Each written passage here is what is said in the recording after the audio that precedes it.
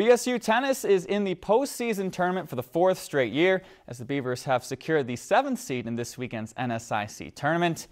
BSU's 6-5 conference record earns them a date with second-seeded MSU Moorhead, who beat them in the regular season previously 4-1.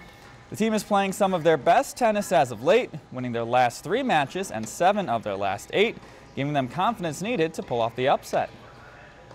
I think we just have to stay consistent, keep in a good mindset, and what we always talk about, keep the ball deep, stay consistent, and just put our best foot forward.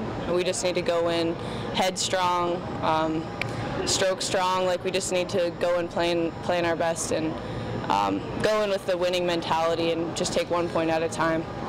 In their loss to the Dragons earlier this year, the Beavers narrowly lost the team doubles point in a tiebreak and could have easily flipped multiple singles matches, proving that the upset is well within reach.